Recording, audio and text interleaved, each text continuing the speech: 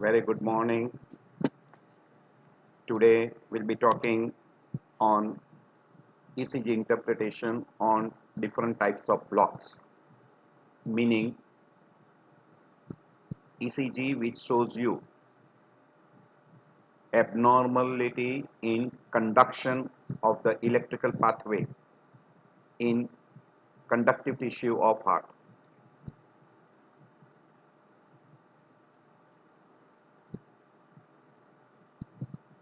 So I'm Dr. Janak Patel.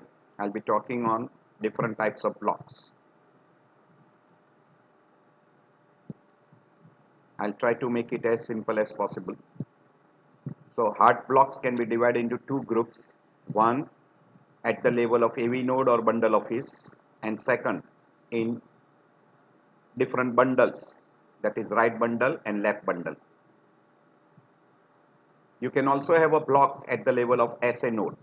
The impulse which generates from the SA node cannot come out, so you call that as a SA block, or you call that as a sinoatrial exit block. Or you can, there is one disease which is called a sick sinus syndrome. While in a AV node disorders, it is a first degree AV block, second degree AV block, which is divided into two. Mobis type 1 called as Van Quebec, Mobis type 2 and complete heart block. While bundle branch block, Mobis type 2 can be fixed block like 3:1, 2:1 or 4:1. And third degree AV block is also called as a complete heart block. Bundle branch block can be divided into right bundle, which can be complete right bundle branch block, or incomplete RBBB, that is incomplete right bundle branch block. Same way left bundle branch block, complete or incomplete left bundle branch block. And left bundle is divided into two. We call as a left anterior hemi block or left anterior fascicular block, and left posterior hemi block or left posterior fascicular block. And you can have a combination of right bundle with left anterior hemi block or left posterior hemi block. So that we call as bifascicular block. This is bifascicular block. RBBB plus LAHB or RBBB plus LPHB. And if either of these two is combined with a AV block, we call that as a trifascicular block. And sometimes you come across a conduction defects which does not fit with this criteria, and there will be a broad QRS complex. We call that as the intraventricular conduction blocks. And I already told you, right bundle branch block with LAHB with AV block, we call as a trifascicular block. So we'll be talking about first, we call as a sinoatrial exit block or SA block, which means that sinus node is generating the impulse, but it does not come out and activates the atrium, and then that impulse cannot pass through AV node because it does not activate the atrium. This is very common with myocardial infarction. Some of the drugs which will block SA node, hypoxia and increase in the vagal tone. Impulse is blocked from leaving the SA node, so it does not activate the atrium. And as it does not activate the atrium, there is no P wave, no QRS complex. And the second bit will be produced as a multiple of RR. So it will produce one missed cycle or two missed cycle. So it will be exactly the multiple of RR. And it is easily confused with sinus pause, or we call it a sinus arrest. In sinus arrest, this pause is not exactly the multiple of R. Now I'll show you here. This is a normal P wave, QRS complex, P wave, QRS complex, P wave, QRS complex. This is the RR interval. The next bit was supposed to come somewhere here. It does not come. So sinus node has generated the impulse, but it has not come out. So there is no P wave, no QRS complex. And next has come exactly at the R. So this is nearly 2R. and this is the RR interval. This is exactly the 2R interval. So this is called sinoatrial exit block. As there is no P and QRS complex, there is no pulse, no apex beat. Hence, this will produce irregular pulse, but no apex pulse deficit.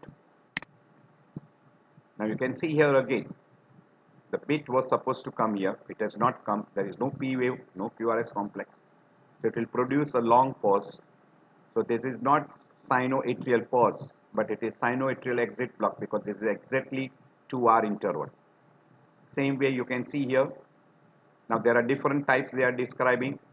Sinoatrial exit block type 1, type 2, etc. We don't go into that detail.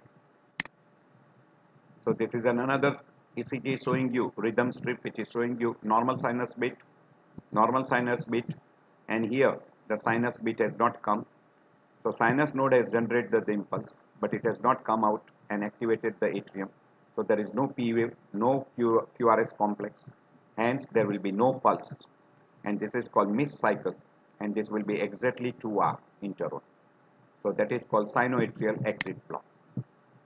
While in a sinus arrest, sinus node stops generating the impulse. So again there is no PQRST, and this pause will remain till the sinus node gets activated and starts a new cycle.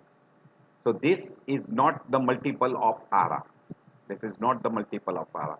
And that is how you try to differentiate between sinus arrest and sinoatrial exit block.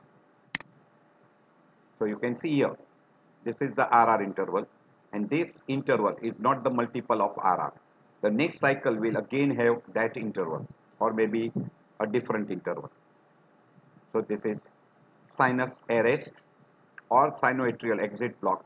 You will have to calculate this interval should be multiple of RR, then it is sinoatrial exit block, and if it is not the multiple of RR, then it is a sinus arrest, or we call sinus pause. Again same thing, you can see here there is no PQRST, and if this is a multiple of RR, then this is sinoatrial exit block.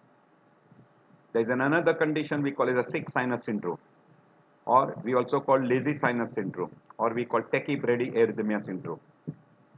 Now this is a disorder of SA node where SA node suddenly starts generating an electrical impulse at a fast rate, or suddenly the impulse from SA node are blocked, or the impulse are reduced. So there will be tachycardia in between, and there will be suddenly a arrest or a pause, or there will be SA block. So this will be tachycardia and bradycardia alternating. You will have suddenly a run of tachycardia followed by a bradycardia, and in the same rhythm strip you can demonstrate that quite frequently.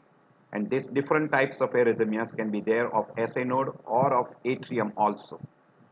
So that is sick sinus syndrome, and this usually requires an artificial pacemaker, which is a rate driven pacemaker. In this strip also you can see that this is tachycardia, and suddenly without any treatment or without any particular drugs there is a bradycardia.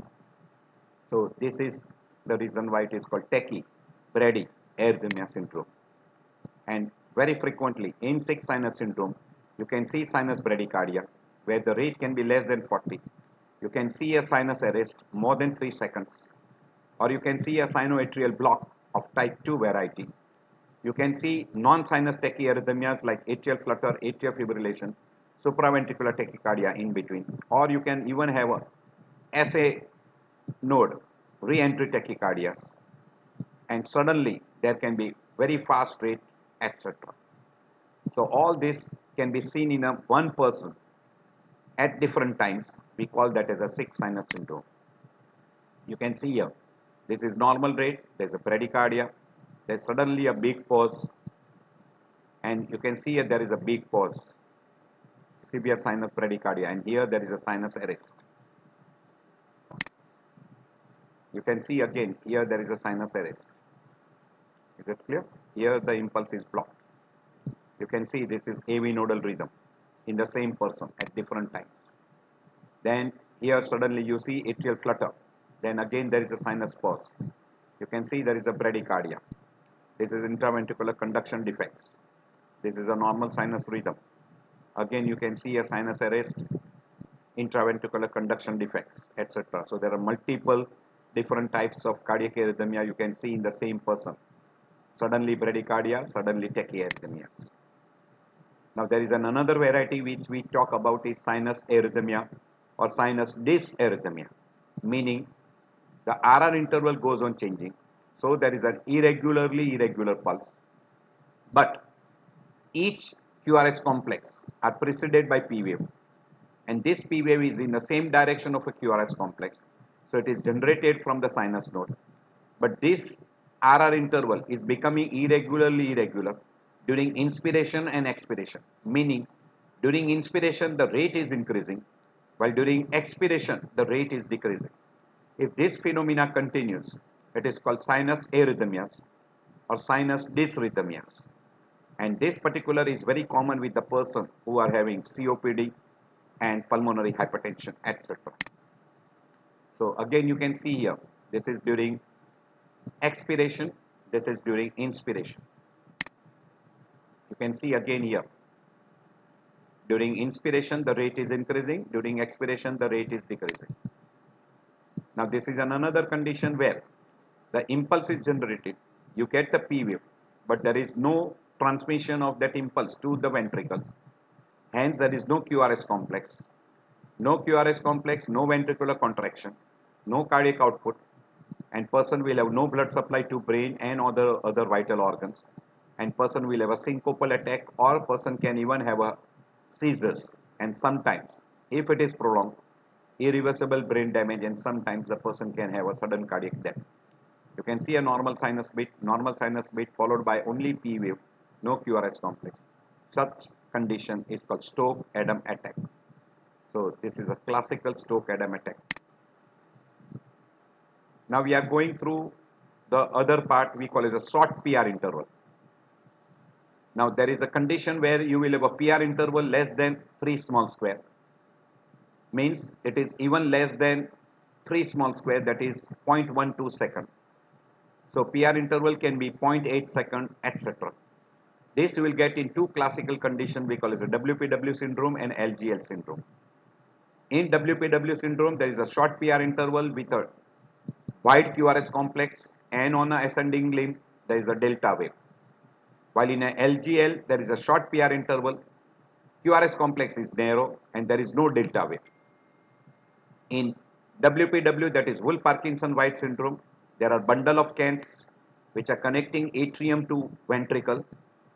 So atrium, the impulse from atrium will directly bypass the AV node and it will enter into ventricle, producing a short PR interval, and it will activate at the level of bundle of His, and so it produces a delta wave in QRS complex. While in LGL there is a bypass road or bypass bundle at the level of AV node, so it passes through the AV node and bypasses the AV node, so there is no change in the QRS complex, hence QRS complex is narrow. This is pre-excitation syndrome, and this will produce a re-entry tachycardia which will bypass AV node and it will pass through atrium into ventricle, so it is called atrioventricular re-entry tachycardias, which are usually supraventricular tachycardia. With in WPW it will be usually with a wide QRS complex, so we will have a wide QRS complex supraventricular tachycardia, and depending upon from which chamber it is coming, if it is coming from LA to LV, it will be right bundle branch block pattern, and if it is coming from right atrium into right ventricle, it will be having a left bundle branch block pattern, and that you will see classical in case of a WPW syndrome. While you will have a narrow QRS re-entry tachycardia in LGL syndromes, that is Lon-Ganok-Levine syndrome. Yes, in AV junctional rhythm also you will have a short PR because P wave may be present just before a QRS complex or just after the QRS complex, and QRS complex will be narrow. This is AV junctional rhythm. And if you get an ectopic atrial beat, that will be also having abnormal P wave preceded before QRS complex. It will be premature. That's why it is called ectopic. and it is coming from atrium. That's why it is called ectopic atrial premature beat, and that will produce a abnormal P wave followed by a normal QRS complex that will have a normal pulse but little low volume, and there will be apex. Hence, in this particular, you will not have a apex pulse deficit, but it will produce irregular pulse, maybe regularly irregular or irregularly irregular. And in some of the normal variants, you can have a short PR, but may not be WPW or LGM. So this is what is shown here, short PR with a delta wave on a ascending limb. So this is WPW, we call it a Wolff-Parkinson-White syndrome. It will be better seen in a second. So this is short PR with a broad QRS complex, and that will produce a re-entry tachycardia. This is bundle of Kent.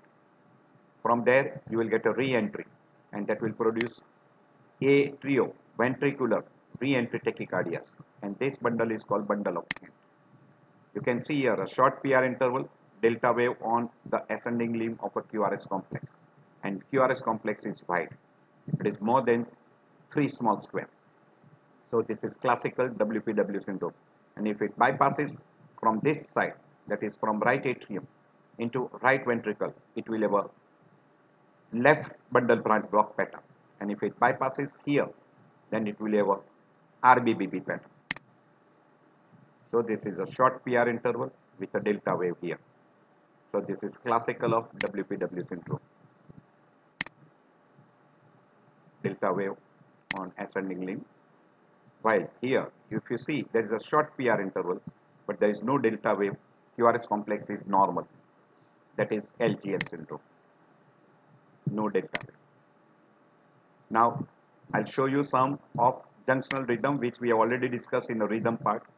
So you can see here, the P wave is just before the QRS complex, and that will produce a junctional rhythm. Now we'll go to what we called as heart blocks. This is junctional rhythm. So now we are going to heart blocks. So in a heart block, we'll be discussing AV nodal blocks. So first degree AV block, second degree AV block, complete heart block, or we call a third degree AV block. In a first degree heart block, pay attention. It is very important. Each P wave is followed by QRS complex, meaning P wave indicates that the impulse has come from the sinus node. It has activated the atrium, and when it is passing through the AV node, there is a delay in a transmission which produces increase in the PR interval, and this PR interval is more than 0.2 second, means more than 5 small square. So this produces first degree AV block. So for each P wave, there is one QRS complex. PR interval is fixed. PR interval is more than 0.2 second, and this produces classical first degree AV block. This will give rise to decrease in the heart rate, maybe bradycardia or maybe normal, but towards 60. But each P wave is followed by QRS complex, hence it is regular, rhythm is absolutely regular, and the person will have a normal pulse. This is typical of first degree AV block. While what happens in a second degree AV block? In a second degree AV block, the impulse is generated from SA node. It will activate the atrium. It will go to AV node. Some impulse will be transmitted, some impulse will not be transmitted. And when the impulse is not transmitted, you will have a P wave, and there will be no QRS complex following that P wave. These are divided into two varieties, Mobis type 1, Mobis type 2. In Mobis type 1, there is a gradual increase in the delay time in a AV node. So PR interval gradually increases, and one P wave will not be transmitted. This is called Wenke-Beck phenomena, or also called as Mobis type 1 second degree AV block. While in case of a Mobis type 2, one P wave, which is activation of an atrium, is transmitted via the AV node. You will have a normal QRS complex following that. That PR interval may be normal, but second impulse may not be transmitted. Again, third impulse which comes from the SA node, activates the atrium and passes through the AV node. So there is either 2:1 block or 3:1 block. This is called fixed ratio block, and this is in MOBIS type 2. While in a complete heart block, or we call as a third degree AV block, SA node activates the atrium. So you have got a P wave, and depending upon the SA node activity, you will have an atrial rate. So P wave will be having an atrial rate, but P wave is not transmitted to the ventricle. So there is no transmission from atrium into ventricle via AV node. Hence it is called as a complete heart block. Now ventricle takes over. Ventricle starts beating at its own rate, that is idioventricular rate, which is usually between 20 to 40 per minute, and that is depending upon from where the focus is. If the focus is from the bundle of His, it will be a narrow QRS complex, and if the focus is in the ventricle, it will be a broad QRS complex. In this particular condition, the atrium is beating at its own rate, ventricle is beating at its own rate. So atrium produces P wave and ventricle produces QRS complex. Atrial rate is faster than ventricular rate, so P wave are more than QRS complex. QRS complex is broad, and usually the rate is idioventricular rhythm rate, and that particular rate is between 20 to 40 per minute. This is classical in third degree AV block, or we call it a complete heart block.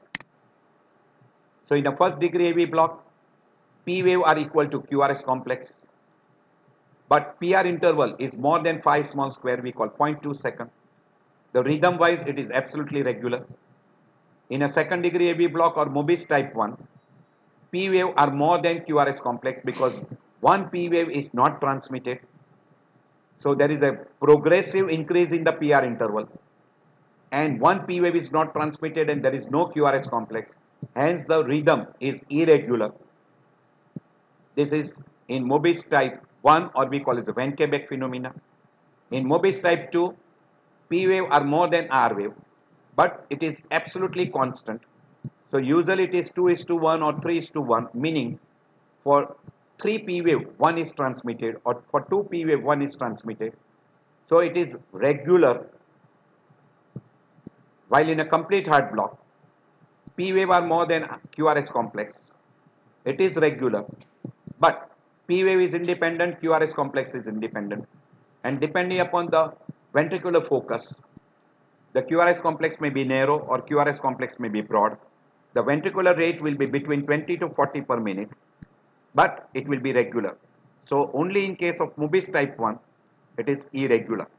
While in a case of AV block, fixed block and complete heart block, MOBIS type 2, first degree AV block and complete heart block, the rhythm is regular. So now we are showing you those particular. Now you can see here in this ECG, there is a P wave, QRS complex, P wave, QRS complex, P wave, QRS complex. All P wave are followed by QRS complex. And if you look at the PR interval, it is 0.34 second, and all PR interval are constant. This is classical first degree AV block. And because of this prolonged PR interval, the rate becomes little slow. So person might have towards bradycardia. You can see here also the PR interval is markedly prolonged, and see this RR interval, it gets prolonged. So that's the reason why person can have a bradycardia, and the pulse rhythm will be absolutely regular. This is first degree AV block. Again you can see this is a P wave, or each P wave are followed by QRS complex. So P wave is equal to QRS complex, but PR interval you can see here it is almost 8 small square. So it is 0.32 second. So it is almost here also, if you see here, this is almost 9 small square. So 0.36 second. So this is first degree AV block. PR interval is fixed and it is more than 0.2 second, and each P wave is followed by QRS complex, and QRS complex is narrow. So now you can see here again, each P wave is followed by QRS complex. PR interval is fixed, and if you see the PR interval, it is prolonged. It is almost more than 10 small square, so almost 0.4 second. So it is more than 0.2, so it is in favor of first degree AV block. This is at a 50 millimeter speed, but if you see here, the PR interval is almost 9 small square, so it is first degree AV block. Now similar thing you can see also in case of a hyperkalemia. So PR interval can get prolonged in hyperkalemia also. What happens is initially the P wave starts becoming flatter, the PR interval is prolonged, PR interval gets prolonged. You can see here the PR interval is getting prolonged. The PR interval is more than 6 small square. So there will be first degree AV block. QRS complex will become wider.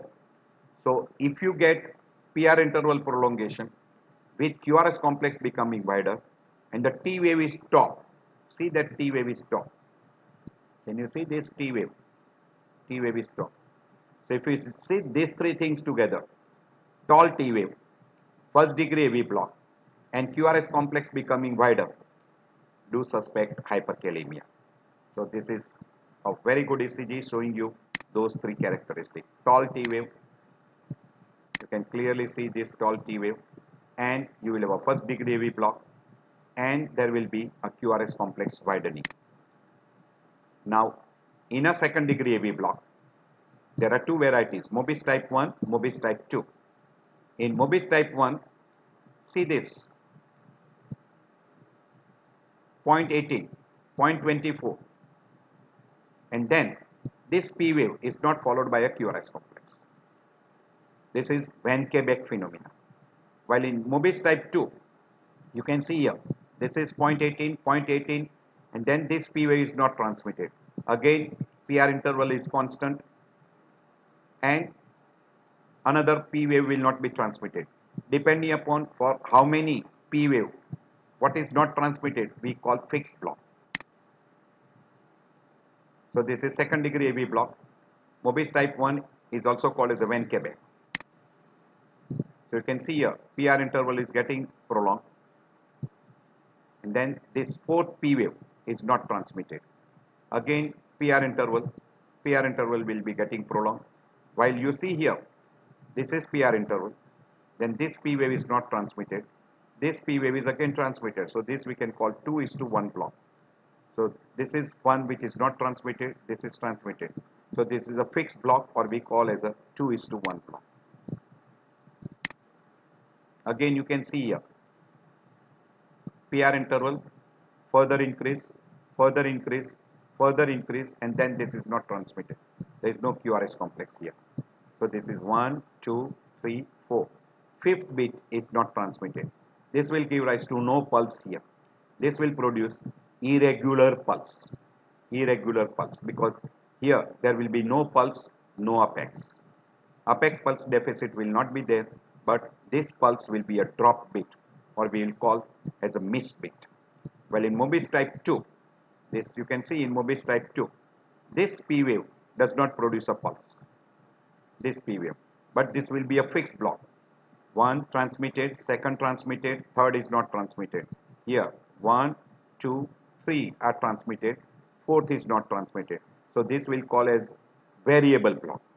Variable block, depending upon, again you can see 1, 2, 3 are transmitted. Here you can see that one is transmitted, this is not transmitted, this is transmitted, these two are not transmitted, again this. So this is variable block, and when you get such, this is 2:1 block, this is 2:1 block, this is 3:1 block, this will call as an advanced second degree AV block, because this is changing and sooner or later it will become complete heart block. Now this is a fixed block. You can see this, there is one P wave here, one P wave here, one P wave, second, one, this is not transmitted, this is not transmitted, this is not transmitted, this is also not transmitted, this is not transmitted. So this is a fixed 2:1 block. While if you see here, this is 1, 2 and 3. These two are not transmitted. The third is transmitted. So this is 3:1 block. This is fixed block. But this interval will remain constant. Hence, here the pulse rhythm will be regular. So in a fixed second degree AB block, Mobis type 2, their pulse rhythm will be regular. In 4:1 block also, you can see this RR interval. This will be constant. While here, 1, 2, 3 and 4th is transmitted. 1, 2, 3 and 4th is transmitted. So this is 4:1 block, fixed ratio block in Mobis type 2. So here also the pulse will be regular and there will be severe bradycardia. Now in a complete heart block, you can see these are the P waves. You can see these are the P wave. The P wave are more than RR. You can see P wave are more. If you calculate the number of P wave, they are more. And P wave is not related to QRS complex. Here, this is a narrow QRS complex, so this focus is coming somewhere from here. While this is coming below the bundle of his. So this is a broad QRS complex. And as the P wave and QRS complex are not related, P wave are more than QRS complex and the ventricular rate is between 20 to 40 per minute. This is what we call as complete heart block. And here the focus is here below the bundle of his. Here the focus, ventricular focus or ventricular complex are coming from bundle of his. So then later on the transmission is normal via right bundle as well as left bundle, producing narrow QRS complex. Otherwise, if the focus is coming from the ventricle, so always the QRS complex will be broad. This is classical complete heart block, or we call it a third degree AB block. You can see again here, P wave, P wave, P wave are more than QRS complex. RR interval is constant. This is a idioventricular rhythm, but the ventricular focus is higher up, that is close to bundle of his. Hence, there is a narrow QRS complex, but the P wave is independent. QRS complex is independent. This rate is idioventricular rhythm rate, and hence this will be between 20 to 40 per minute. Depending upon the rate, we call as accelerated rhythm, normal rhythm, or with slow ventricular rate. So this is third degree AB block, or we call complete heart block. Again, you can see here, this is a broad QRS complex. So this is coming from the focus which is below the bundle of his. Hence, this is a broad QRS complex. This is RR interval is constant. So rhythm will be regular and P wave is independent. P wave are more than QRS complex. This is classical complete heart block. Now in a AV dissociation, what will happen is P wave will be independent. We'll see the P wave independent. But you see the QRS complex rate. QRS complex rate will be little faster. So ventricular contraction is independent. Atrial contraction is independent. But when ventricular contraction is faster and atrial contraction is little less, the ventricular impulse cannot go from ventricle reverse back via AV node and activates the atrium. Hence, atrium is independent, ventricle is independent. So atrium and ventricle has dissociated. So in this particular condition, you will call that as AV dissociation. And this is very classical finding which you can come across in some of the condition we call as a ventricular tachycardia. And usually in this, you will have a broad QRS complex tachycardia. And this becomes one of the important findings which will tell you that this is VT, not supraventricular tachycardia, because in supraventricular tachycardia, there is no AV dissociation. And here this is shown in a little broader way. You can see that these are QRS complex, which are more than PP. So atrial rate is slower than ventricular rate. You will easily be able to make out that this is AV dissociation. And this will happen in a case of a ventricular tachycardia. Now, this is again a third degree AV block, and these complexes are junctional escape bits. So, these bits are coming from close to the junction, or we call as a AV node junction, and hence they are narrow QRS complex. And you can see that here the P wave are not followed by QRS complex. So this is intermittent third degree wave block. This is intermittent third degree wave block. Now we go to the blocks below the bundle of phase. If right bundle is damaged, it will produce right bundle branch block, maybe partial or complete. Left bundle branch block, partial or complete. And in left bundle we have got two bundles, anterior fascicle, posterior fascicle. So left anterior hemi block, posterior hemi block, or we call left anterior fascicular block, left posterior fascicular block. And combination, that is we call bifascicular, where right bundle branch block remains with anterior or posterior. And in a trifascicular block, it is right bundle branch block with either anterior or posterior. Usually the most common is anterior hemi block with first degree AV block. This is trifascicular block. We'll be showing you all the different ECG in that. Simple way to remember, in a left bundle branch block, in V1, you will have a W pattern, and V6 you will have a M pattern, that is RS R dash pattern. And while in a V1 you will have a deep S wave that will be peculiar in a left bundle branch block, while in a right bundle branch block in V1 you will have a RS R dash pattern, and in V6 you will have a deep and broad S wave. That is characteristic of this. Instead of remembering this way, it is better to remember that in a left bundle branch block, V6 will have a RS R dash pattern and you will have a deep S wave in V1, while in a case of a right bundle branch block, you will have a RS R dash pattern in V1 and you will have a deep and broad S wave in V6.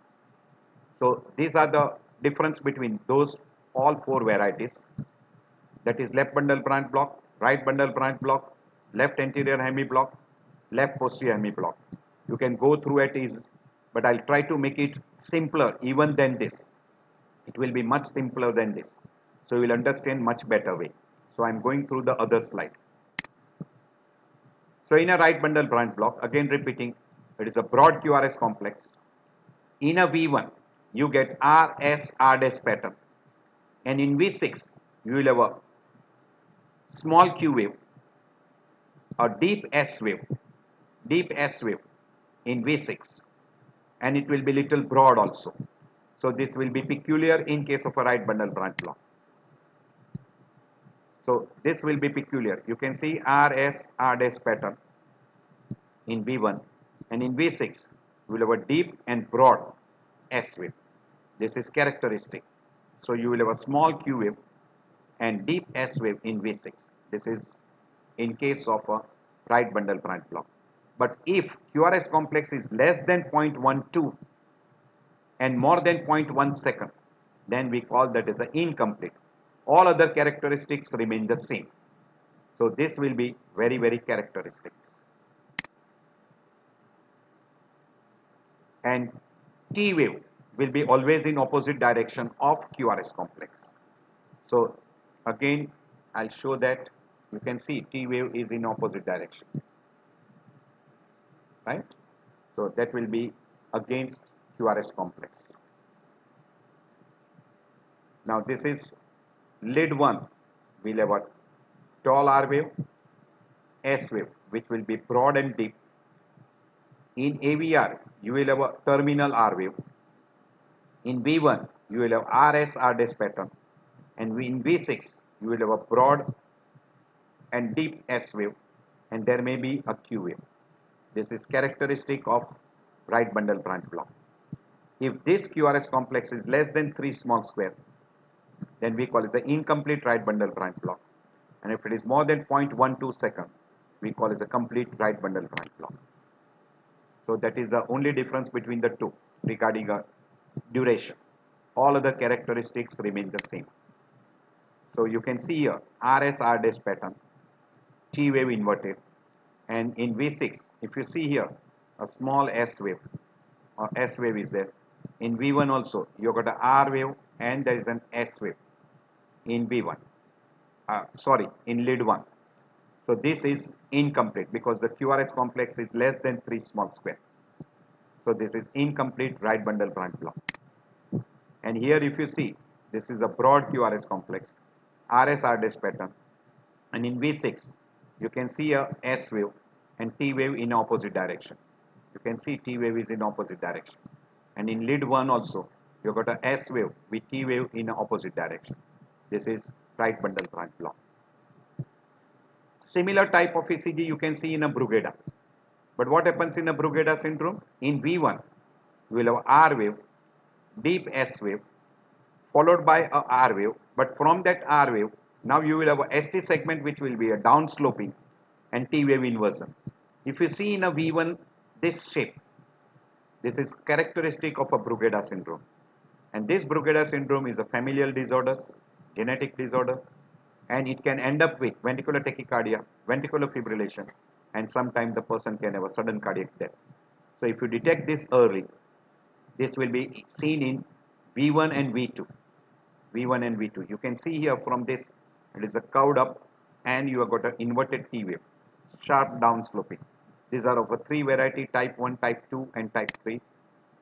We may not be able to make out all those. So this will have a ventricular fibrillation or polymorphic ventricular tachycardia. This is a curved up ST segment with T wave inversion, and this is very characteristic which will you see in a V1 and V2, more in V1 and V2. Sometimes you can see even in V3, and there is a peculiar inverted T wave. It can be sharp inverted T wave or it can be shadow type, that is first positive and then again negative. So it can be biphasic variety. Left bundle branch block, again broad QRS complex. In V1 you will have a small Q wave, small R wave. In V6 followed by RS R dash pattern. So in V1, in left bundle branch block you will have a deep S wave in V1, while in case of a V6 you will have RS R dash pattern, that is peculiar in a left bundle branch block, and even same pattern, that RS R dash pattern, you will see in lead 1 and AVL. So in lead 1 and AVL plus V6 you will have a broad RS R dash pattern of a QRS complex, and you will have a deep S wave in V1. V1 you will have a deep S wave, or we call it a poor R progression, that will be, and if this pattern has got QRS complex less than 3 small square but more than 0.1, 2.5, we'll call that as an incomplete left bundle branch block, and if it is more than 0.12 second, we'll call as a complete left bundle branch block. You can see here in lead 1, AVL and V5, V6, you've got a broad QRS complex, RS R dash pattern and T wave in opposite direction, characteristic. And in V1 you will have a deep S wave, that is again a characteristic of left bundle branch block. And in presence, this I have already discussed before, separate lecture I have taken on Segorba's criteria, that in presence of left bundle branch block, to detect an ischemic heart disease we call STEMI, you should have a 3 separate criteria, any one of these 3, that is in V4, V5, V6, if you have got an ST elevation in a concordant QRS complex. So if this is upright in left bundle branch block in V5, V6, and if the ST segment is elevated more than 1 millimeter, you give 5 points. In V1, V2 and V3, which are having a concordant complexes in left bundle branch block, because this is negative, this is upright, this is concordant, this is same direction. So now if you get ST elevation, this is in opposite direction, but if you get this elevation, so this is concordant, this is discordant. So if you got ST depression more than 1 millimeter, it is 3 point, and if you get an ST elevation more than 5 small square, it is 2 point. More than 2 point or equal to 2 point is considered as evidence of STEMI in presence of LBBB. So either the person has got a previous left bundle branch block or has got a recent left bundle branch block, and if you get this criteria, any one of these 3 criteria, it will be in favor of a STEMI. I have repeated this before. You can see here this is a broad QRS complex, lead 1, AVL and V5, V6, V5, V6, broad QRS complex, RS R dash pattern, T wave in opposite direction, and in V1 you got a deep S wave in favor of left bundle branch block. So that is characteristics. Now we go to what we call as left anterior fascicular block or left anterior hemi block. What happens in a left anterior hemi block? One fascicle is blocked, one fascicle is working, posterior fascicle is working. Because of this, still it will produce QRS complex which will be normal. So if you come across a QRS complex which is normal, means less than 2.5 small square, or we call less than 0.1 second. If there is a left axis deviation and in lead 1 and ABL, normally in a left bundle branch block you get a RS R dash pattern. But instead of RS R dash pattern, you get a small Q wave followed by a tall R wave. And in lead 2, lead 3 and AVF, you get a small R and deep S wave. This will be in favor of left anterior hemi block. This is characteristics. And if you get in AVR a little R wave prominent, that is again in favor of a left anterior hemi block. This is left anterior hemi block. So left axis deviation, small Q wave followed by a R wave in lead 1, deep S wave in lead 2 and lead 3. And if you get an S wave also in AVF and V6, it will be in favor of a left anterior hemi block. This is, you can see that small Q wave followed by a R wave. Lead 2 and lead 3 will have a deep S wave. This will be left anterior hemi block. And this will also show you that this is a left axis deviation. This is upright, this is negative, so this is a left axis deviation. If you get this, this is a left anterior hemi block or left anterior fascicular block. Again you can see lead 1, small Q followed by a R wave, and lead 2 and lead 3, a deep S wave. Deep S wave. Even you will see the deep S wave in V6 also. So this is a left anterior, and QRS complex is narrow. Left anterior. Again you can see a small Q followed by R, lead 2 and lead 3, lead 2 and lead 3, deep S wave. That will be in favor of a left anterior fascicular block. While posterior fascicular block, which are very, very uncommon, but still in that you will get a right axis deviation. In lead 1, instead of Q and R, you will have R and S, means the pattern which you are seeing in a left anterior hemi block in lead 2, lead 3, they will be seen in lead 1, and what you are seeing in lead 1, you will see in a lead 2 and lead 3. So in lead 2 and 3, you will see small Q with tall R, and you will see a small R and deep S wave in lead 1. That is very characteristic of a left posterior hemi block. So right axis deviation, large S wave in lead 1 and tall R wave in lead 2, lead 3 will be in favor of what we call as a left posterior hemi block. If you can identify, well and good. You can see here small R followed by a deep S wave, while in a 2 and 3 this is small Q followed by an R wave in lead 2 and 3. So this is right axis deviation with deep S wave in lead 1 and tall R wave in 2 and 3. This is left posterior hemi block, and QRS complex is less than 0.1 second. Again you can see deep S wave in lead 2, while R wave in lead 2 and lead 3. That is characteristics. Again you can see here S wave, R wave in 2 and 3, left posterior hemi block. In a bifascicular block, it is difficult to identify unless you suspect. So if you get an RS R dash pattern in lead V1 with a big R wave and broad slurred wave, that is RBBB pattern, there is a prolongation of QR duration more than 0.12 second or longer, and there is a wide slurred S wave in V5 and V6. This will be in favor of what we call as a bifascicular block. And usually in a RBBB, we don't get right axis deviation or a left axis deviation. So in presence of RBBB, if you get a right axis deviation or a left axis deviation, you should suspect bifascicular block. That is a simple way to understand. So in presence of a right bundle branch block pattern, if you get a right axis deviation or if you get a left axis deviation, it will be bifascicular block. So if it is a left axis deviation, it is with left anterior hemi block. If it is a right axis deviation, it is a left posterior hemi block. Left posterior hemi blocks are less common. So usually it is very common with left anterior hemi block. So if you get a RBBB pattern and there is a left axis deviation in presence of RBBB, it is a bifascicular block. Do look at axis in presence of right bundle branch block. So this is a bifascicular block. You can see this is an RBBB pattern. And if you see here, this is roughly left axis deviation. So this is RBBB plus left anterior. Here you can see a tall R wave with S wave. Lead 2, lead 3 has got a deep S wave. This is S wave. You can see an S wave.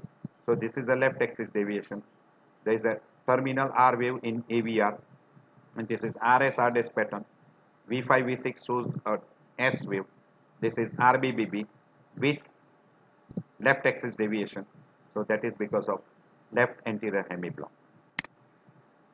So this is left anterior fascicular block. Again you can see here, this is left axis deviation and V1 shows you a RBBB pattern. V1 shows you RS R dash pattern. Clear cut RS R dash pattern. Clear cut. So this is RBBB with left anterior fascicular block, bifascicular block. While in a posterior fascicular block, very rare. Now if you see here, there is an RBBB pattern. V1 it shows you a broad QRS complex, RS R dash pattern. V3 is showing you that RS R dash pattern. So this is a right bundle branch block. And if you see in V1, there is an S wave, and lead 3, there is an R wave. So this is a right axis deviation.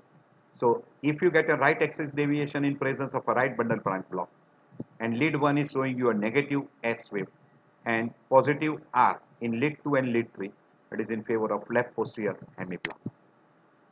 And trifascicular block is usually a combination of RBBB with LAHB with prolonged PR interval. That you call as a trifascicular block.